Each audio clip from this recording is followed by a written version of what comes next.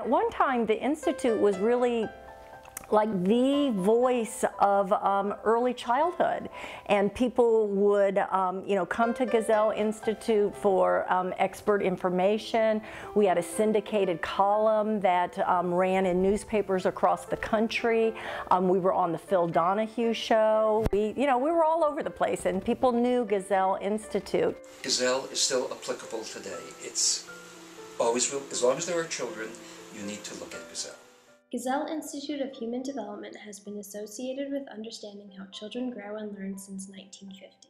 The Institute's namesake, Arnold Gesell, began his groundbreaking work in the study and research of early childhood development shortly after the 20th century.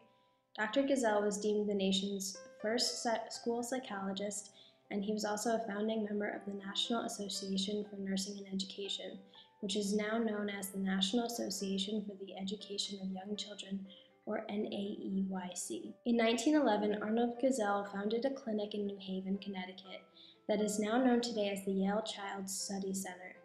His pioneering research involved revolutionary cinematographic technologies to document the developmental stage of children in terms of their verbal, motor, social, emotional, and cognitive growth. His work was so impeccable and so far wide in interest that many different professions find a place in it.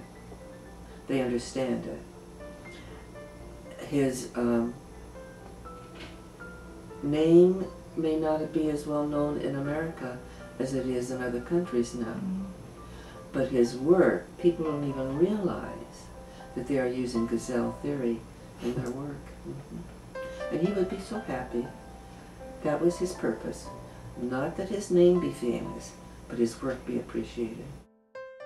Arnold Gesell went on to develop a set of norms illustrating sequential and predictable patterns of growth and development, which became the foundations for the Gesell Developmental Observation, an observational assessment tool used to measure and document development. His research and observations began to prove that children who were failing in elementary school were not fundamentally ready to start school in the first place. This data proves that one's chronological age does not necessarily coincide with their developmental age. One of the most dramatic things in our world today is the copy forms, because a child can draw a circle, look at a circle and copy it. When they're 3, when they're 4, they can do a square. It's not until they're 5 that they can do the triangle. And when you see children trying to do triangles, and developmentally they're at 4, they can get one maybe line and maybe the other line, but the other line, oh, and it's consistent. That's the thing that's amazing to me, that it's consistent. Well, there were a few that would say, whoosh, when you're done. The 5-year-old's going to say, what's next? Because they're ready to learn, they're anxious to get on with it. But for some, you have to work sometimes under the table in order to get answers to come out, because they're still looking at this as playtime and a game.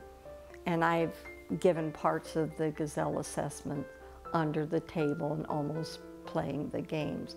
But if you can get most of the answers, or sometimes you might have to come back next year, try again. Not quite that. But it's too stressful, and even with this assessment, which does have the fun parts and what you can do and the action parts, which children love, they want to jump even further the next time. And okay, that's long enough. The end of the gym's way over there. It's time to come back. You have to let them explore and have the bit of fun too. And if they couldn't do any of it, they might not be ready. 2 of Arnold's former students, Dr. Frances Ilge and Dr. Louise Bates Ames, decided to carry on Gesell's philosophies and practices after his retirement from Yale in 1950. They wanted to open a research institute in conjunction with a nursery school that would continue to explore child development through one's adolescence. With great monetary assistance from Dr. Ilge, they created the Gesell Institute for Child Development, where Dr. Gesell served as a research consultant until his death in 1961. Another interesting thing about my mother is that she proudly told me that when she was, I think, 5, she told her mother, "I know what I'm going to be when I grow up." I'm not quite sure what it's called, but it's something like a disciple. At the Institute, every child was given a developmental examination where teachers and parents were expected to watch so that they could learn the specific needs of their child. When Bonnie Welch from the nursery school class of 1969 was asked about her fond memories of the Institute, she said, "Going downstairs where they asked us questions and played games with us, where I saw the screen behind which my parents could sit to observe us. There was a balance of group and individual activities to witness and examine. Free play included block building, water play, puzzles, painting, and sculpting with clay." Janet Leonard, who was once the director of the nursery school, agreed with Gesell's rudimentary principle that children were most apt to thrive when parents and teachers communicated well with each other. We plan each day's activities to make use of a wide variety of materials and spaces to encourage curiosity, resourcefulness, growth, and pleasure. We encourage children to participate in those activities which are satisfying to them and help them develop new interests. But no two children grow up in exactly the same way, so we recognize and encourage these individual differences. Anne Brownstein, also from the class of 1969, has fond memories of the Gesell Nursery School. "Gesell was my initiation into living in an enchanted space. Upon opening the heavy wooden front door, you were immediately greeted by a warm, familiar smell, similar to the sidewalk dust after a fresh rain.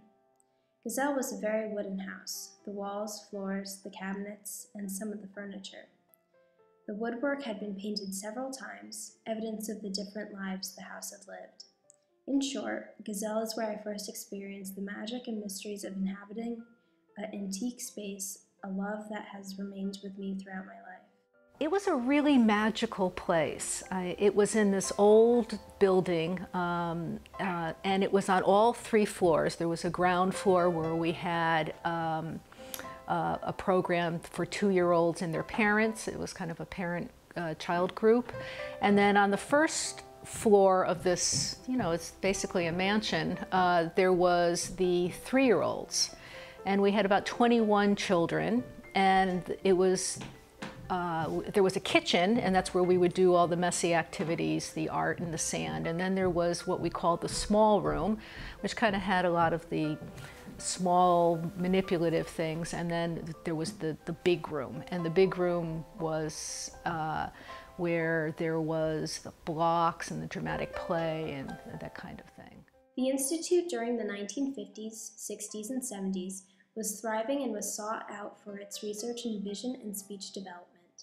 Multiple clinic services and practices evolved to help children of all ages, even teenagers. Because the Institute was now working with a variety of ages, its name was changed in 1982 to the Gesell Institute of Human Development. Towards the beginning of the 1980s, despite its successes, the nursery school was unable to sustain itself and later closed at the end of its 29th year in June of 1980. Dr. Ilge died the following year at the age of 81. One of Dr. Ilge's most important legacies was the formation of the National Lecture Staff. This network grew out of Dr. Ilge's work with Gesell-trained educators across the country. Women and men who embrace Dr. Gesell's approach to child development prepare and conduct workshops for teachers, parents, and school administrators to introduce them to the Gesell Developmental Assessment and to show them how to use and administer it properly. To assist her in developing curriculum guidelines, Dr. Ilge hired Jackie Haynes in 1969, who later became a director of the Institute. And she also trained Dr. Norman Heimgardner to be a National Lecture Staff member. Norman has conducted countless workshops and taught the Gesell philosophy at universities in the West and throughout Thailand and China. The appointment of Elise Waterhouse as director of the Institute in 2002 cleared the way for major reshaping of the organization. Its board of directors and staff. Policies and procedures were re-examined, rewritten, and clarified. In November of 2007, the Institute's board of directors hired Dr. Marcy Gademi, a nationally known child development advocate who has expertise and considerable experience in educational assessment and publishing, as well as earning a PhD in child development and an MBA.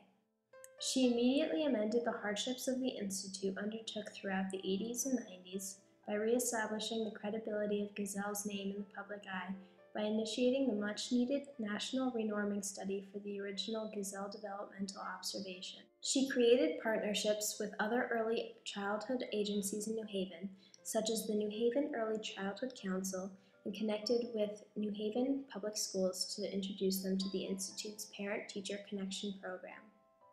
And Dr. Gedemi created a new marketing strategy and branding image to further solidify Gesell's philosophies and practices within early childhood development research throughout the coming decades of the new millennium. At one time, the Institute was more of a clinic. Now we're definitely more child advocacy. Today, Gesell Institute is focused on educating and supporting teachers and parents in order to ensure the future success of all children in the United States and abroad. The Institute's mission is to educate, guide, and support parents, teachers, and school administrators in the understanding of child growth and development so that all children may be nurtured, encouraged, and empowered as they grow and learn. It is their vision that all children enjoy their childhood and that they have the time and opportunity to grow and to learn at their own pace and in their own way. In the fall of 2010, Gesell Institute of Human Development celebrated its 60th anniversary. On October 14, 2010, the Mayor of New Haven formally proclaimed publicly that was Gesell Institute Leadership and Discovery Day. Later that evening, the Institute hosted an honorary banquet for Dr. Edward Ziegler, where New York Times bestselling author Ashley Merriman spoke about Nurture Stock, the new thinking about children. The following morning, on October 15, 2010, Gesell Institute conducted a national conference on early childhood leadership. The goal of the LEAD conference, which stands for Learn, Educate, Advocate, Do, was to raise awareness about the crisis that is happening in classrooms all across the country. Gesell knows how young children learn from birth through age 8, yet policymakers and administrators are ignoring the facts and research. This conference provided leaders with the ideas on how to raise test scores the right way. Speakers included Dr. T. Barry Brazelton, Dr. Joshua Sparrow, Head Start founder Edward Ziegler, Alliance for Childhood Executive Director Joan Allman, Columbia University's Dr. Sharon Lynn Kagan, United States Representative the Honorable Rosa DeLauro, and Dr. Jacqueline Jones, Senior Advisor to the Secretary for Early Learning from the Department of Education in Washington, D.C. Currently, the Institute is rededicating itself to the pioneering work of its namesake, Dr. Arnold Gesell, who once said, "The measure of a society is its reverence for children."